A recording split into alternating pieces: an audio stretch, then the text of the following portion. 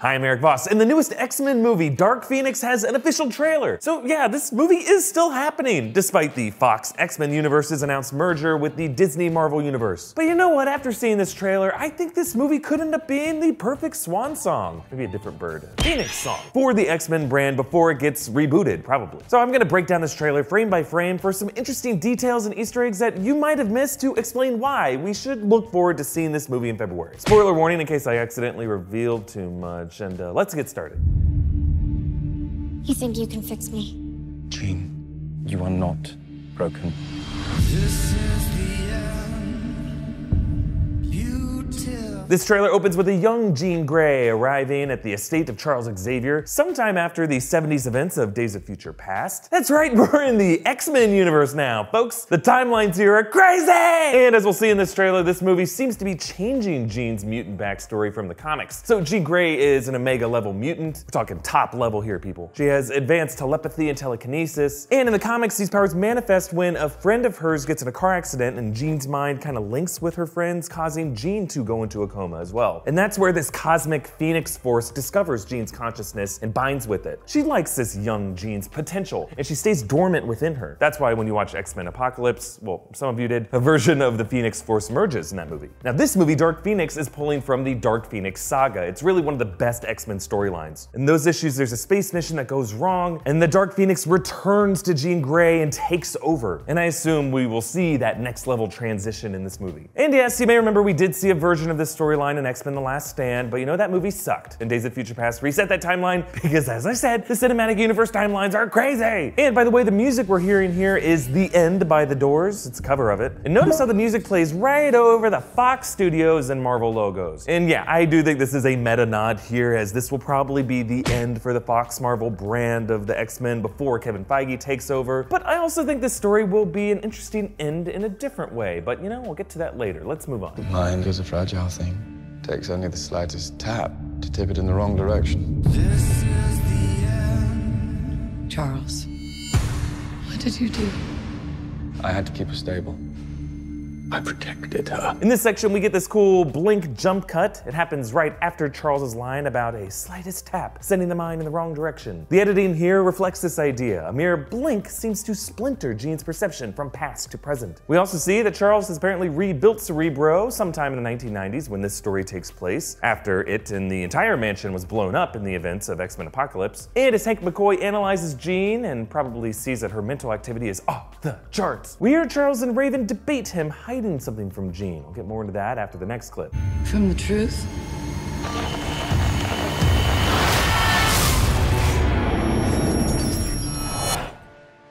There's another word for that.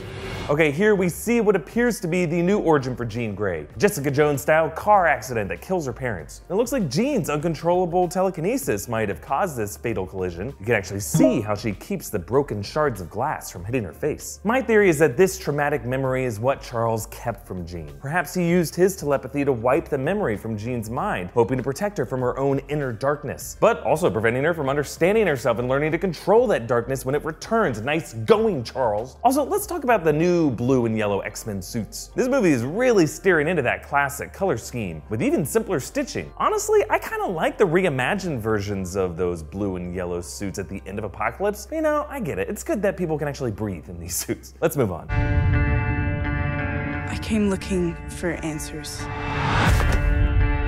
You feel like you don't belong here. You don't. They can't begin to comprehend what you are. She's changing. Okay, in this section we see this island where Magneto has set up some kind of hippie colony. This could be Genosha. It's an all-mutant island nation from the Marvel comics that Magneto rules over. I like this detail that all the structures are metallic. You know, you can see shipping crates, the hull of a boat. Remember, in Apocalypse, Magneto nearly destroyed the planet by unearthing all the metal in the soil and also all the pieces of metal in all the cities. And we actually saw these kind of shipping crates and boats lifted from the ocean floor. So it's nice to see he found a way to recycle all that stuff. I guess the UN is like, you know, please just live here and leave us alone. And there's a black rainy umbrella. You know that means a funeral, but more on that in a bit. And next we see Jessica Chastain's character. Now, it's still unknown what character she'll be playing, but there has been some speculation that she could be the character named Lilandra, who's an alien of the Shi'ar race. The Shi'ar are another alien empire from the Marvel Comics, along with races like the Kree and the Skrull that we've started to learn more about from Captain Marvel. The Shi'ar play a big role in the Dark Phoenix storyline, intervening on Phoenix Force Jean Grey's warpath and at points putting her on trial and depowering her. Now, there has been other speculation that Chastain could be playing a female version of X-Men villains like Mastermind or Mr. Sinister, but director Simon Kinberg has denied those theories and instead embraced the cosmic elements of the backstory. And we should point out the official synopsis of this movie did specifically mention aliens who wish to weaponize the Phoenix Force and rule the galaxy, so I think the Shi'ar would be the best bet. And after returning appearances of Scott Summers and Peter Maximoff, Aurora Monroe, and Hank McCoy, we move on to the next clip. She's changing. And what? You didn't come here looking for answers. You came here looking for permission. Jean.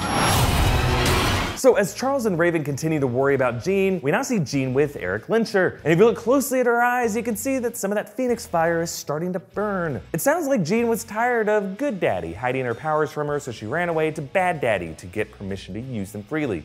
You know, the internet really ruined Daddy for us. And next, we get a look at what I think will be a very key moment in the movie with a very interesting Easter egg. So the X-Men suit up and confront Jean in this neighborhood where everything goes wrong. But the details are in the background here. Behind Scott, you can see a Bishop power truck, which seems like a possible nod to Bishop, the mutant who absorbs energy and releases it from his body. He's kind of a constant conductor for radiation and electricity. So either this truck is just a little nod to Bishop and his powers, or maybe Bishop is in this universe running an electric company, applying his abilities to just an honest day job. But that's not even the really cool Easter egg that I was referring to. Look at the name of the town on the police cars, Red Hook. Now, Red Hook is a small town in New York State, but the reason it's important here is it was mentioned in the show Legion. Legion is a series on FX that you should definitely check out. It follows David Haller, another Omega level mutant, who is technically part of this X-Men movie universe. There are references in the show to Patrick Stewart, Charles Xavier, and Dark Phoenix director Simon Kinberg is a producer on the show. So Red Hook was mentioned one time in the very first episode of Legion. The old man overseeing Division 3 referred to a past incident where an uncontrollable mutant did major damage.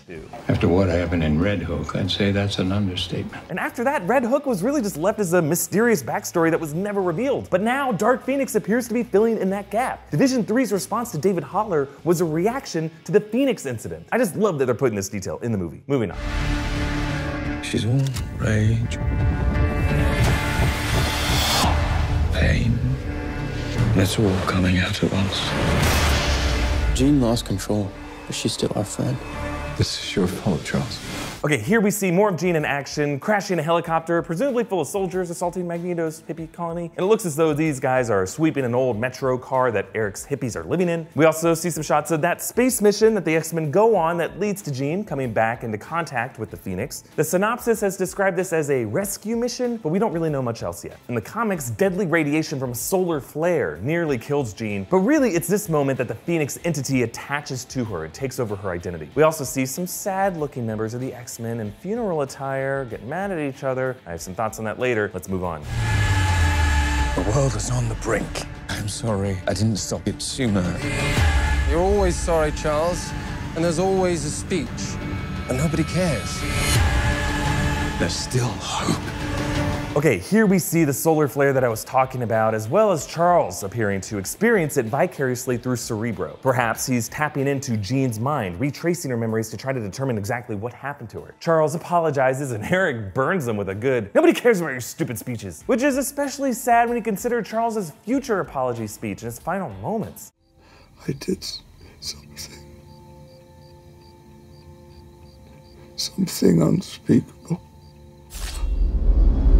Yeah, I guess no one was really listening then either. And look closely at Magneto's helmet in this locker. Underneath is an old newspaper, and if you look real close, you can see a headline mentioning something about news cameras capture White House. I assume that is from the incident in Days of Future Past, remember when Magneto ripped out the White House safe room to try to kill Nixon in front of the news cameras? But of course, it was actually Mystique, and she proved him wrong ultimately. That by showing these news cameras that mutants aren't monsters, she really prevented a terrible, terrible future. And I think there's a reason Magneto keeps this newspaper, and a reason for that single tear, but I'll get to that after the next clip. Don't do this. They're right to fear me.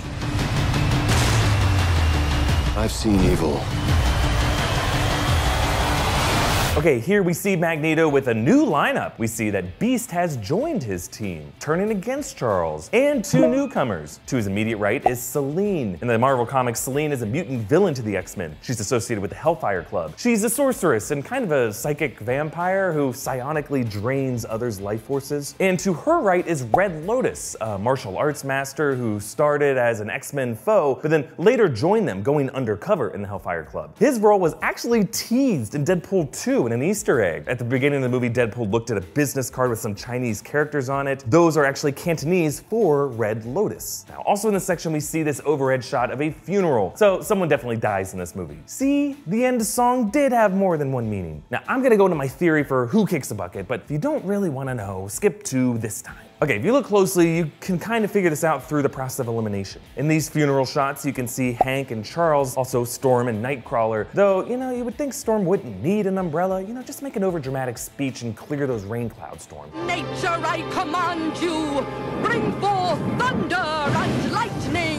So this death is probably what turns Hank against Charles. So I think we can assume that mutant face-off shot to be after the death. And in those shots, we can see Magneto and Scott Summers are also alive. And given that weepy Magneto shot, I think he's being brought back into the fight due to the death of a character who means a lot to him and to Hank. And really, the only one left who went back to X-Men First Class with these guys is Mystique. Yeah, I think she did. In fact, that may be what we're looking at in this close-up of Beast embracing Mystique's face. I think Jean Grey loses control of her Phoenix powers and accidentally kills Raven. And that is what tears the X-Men apart. It would make sense for Jennifer Lawrence to want to leave the franchise at this point. She hates sitting in those makeup chairs. And she has been weirdly the face of the past few X-Men movies. I know she's a big star, but it's just kind of weird when there's a ton of other interesting X-Men characters in the franchise besides Mystique. So her character's death would be a fitting conclusion to this line of films. And the way the Logan movie was an emotional send-off to Hugh Jackman and Patrick Stewart's take on the characters, looking back, the Fox X-Men movies have been pretty good overall, so they deserve some kind of emotional cathartic moment in their final chapter. And before we move on, we get the clearest image yet of Jean overtaken with the Phoenix Force. Perhaps Jean is getting sucked out into space here and the Phoenix kicks in. Going frame by frame through this, some of those fiery beams definitely have a bird shape to them. Though I kind of see birds everywhere. I run into door frames a lot. Moving on to this last clip. I'm looking at it now. Okay, our last shot is of Jean Grey with the spirit of the Phoenix overtaking her, the fire streaking through her cheeks and her eyes, and ooh, just look at that evil stare. Makes you feel like Littlefinger. Ugh. My question for you guys is, considering this will probably be the final Fox X-Men movie before things move over to Marvel, not including the New Mutants, which is kind of its own thing, which of these X-Men characters would you want to see cross over into the MCU as is without getting recast? And which character should be rebooted? Personally, I've always loved Fassbender as Magneto. Whatever they do, at least keep that guy around. He's awesome. Comment down below with your thoughts and follow me on Twitter and Instagram at EAVoss. And if you love the X-Men and live in the LA area, you gotta come check out my live parody show called Infinity Fan, where we can laugh about how weird it is when various X-Men universes collide. Trust me, Deadpool takes care of everything. Kind of. Show details and ticket info are in the description below. And subscribe to New Rockstars for more deep dives into the stuff you love. Thanks for watching, bye.